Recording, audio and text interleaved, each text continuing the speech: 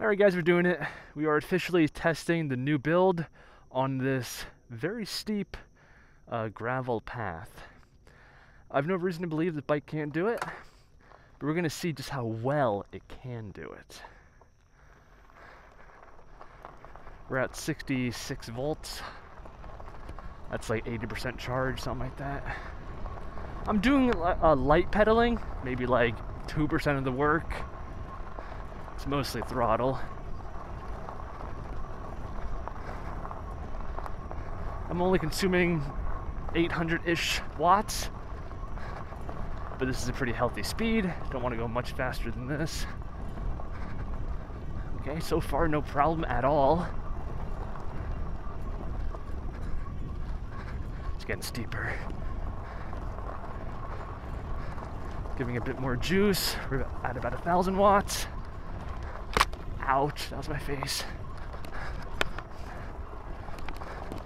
Yeah, no problem. Even when it comes to traction, you guys saw this path, it was all eroded, but I didn't slip once. Okay, that was impressive. Okay, we need to talk more about this bike and my upgrades to it because there's some updates on the table here. So, coming from my last video, if you haven't watched it, definitely check it out. But right in the beginning, I do a drag race with the Fido T1. And the important thing there is that these two bikes stock are actually the same. 750 watt motors, 48 volts. But of course, I did the upgrade to this bike.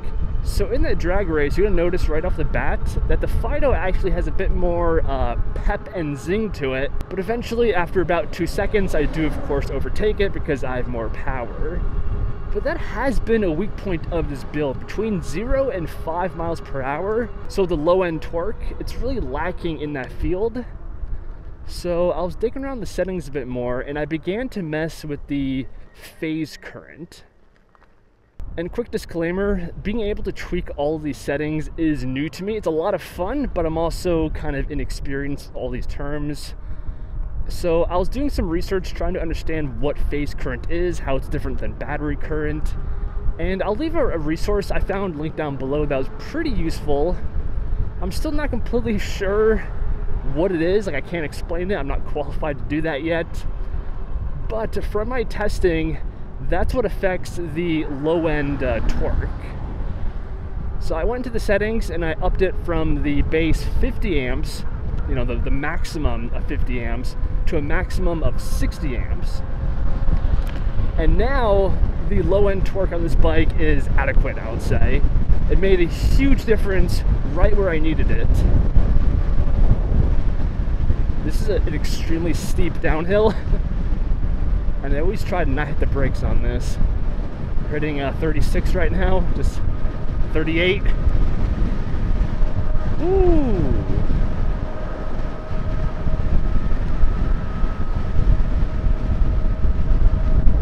Man, that's always a blast. 39, jeez.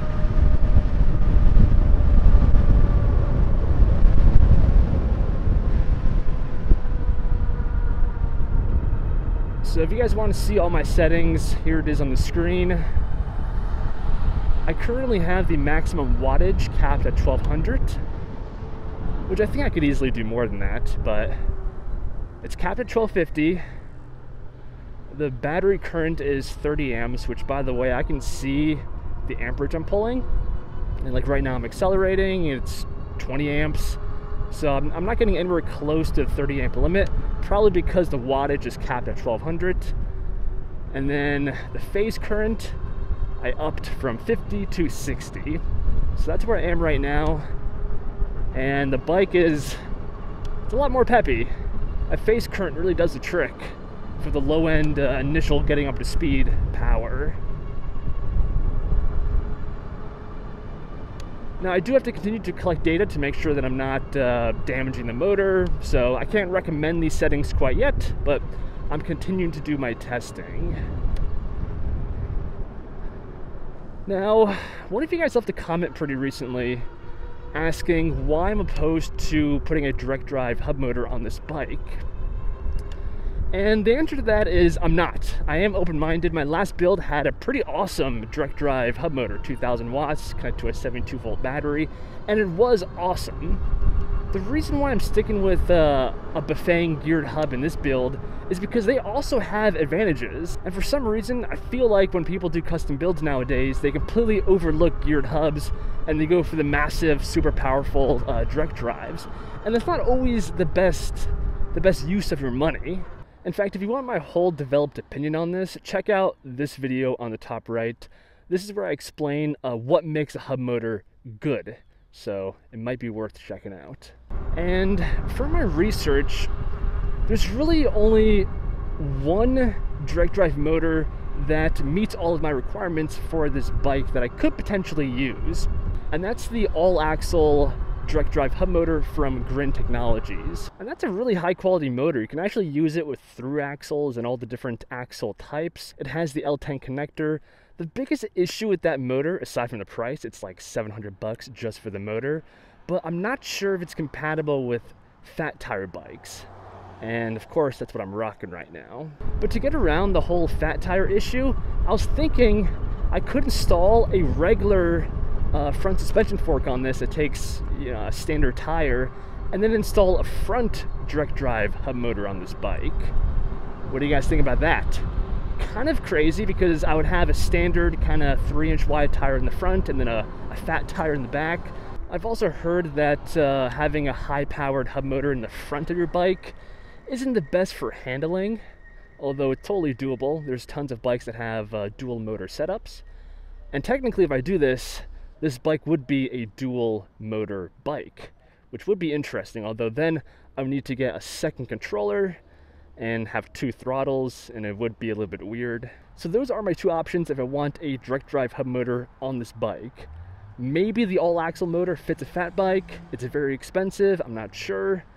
Or I could change out the front wheel to a more standard size and go front wheel drive. But then of course the third option is to keep the geared hub, and there's actually an upgrade you can do to the Bafang motors to make them almost completely bulletproof. And that is to install steel gears in them. That's actually what Aerial Rider does with the X-Class, and I think all of their motors. They have steel gears on the inside instead of nylon, which makes the motors a lot more durable, low maintenance. I have to cross over 22. And installing the steel gears yourself is actually a pretty simple process. I think the gears themselves are like $30. So I think I'm definitely going to do that. Of course, I'll make a video out of it. And that'll make the Bafang geared hubs just that much better. Finally. Okay, now I have to do it again. Oh, you guys want to go to 7-Eleven? I guess we're going this way. And see, in a situation like that where I have to dart across a highway from 0, having the increased phase amps and that low end torque really saves my butt.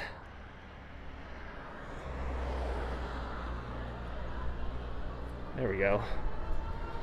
Not too bad. Whew.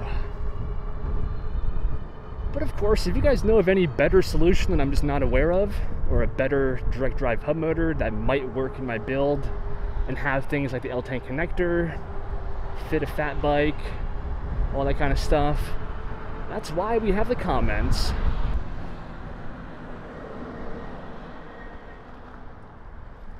There we go. But yeah, the more I tweak the settings here and really fine-tune the motor, the better and better the bike feels. So I'm a fan of how it is now. Ugh. And I really want to put those steel gears in the motor, really make the whole system bulletproof, which any opportunity I get to bulletproof my bikes, I take. There's nothing worse than getting stranded. But we're at my destination, so that means we're at the end of the video. And how did this video sound? I'm using a different mic.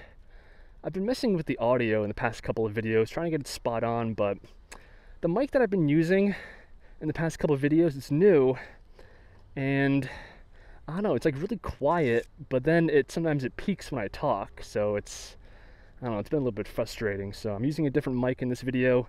Let me know how it sounds. And yeah, I'll see you guys in the next one. Keep it real.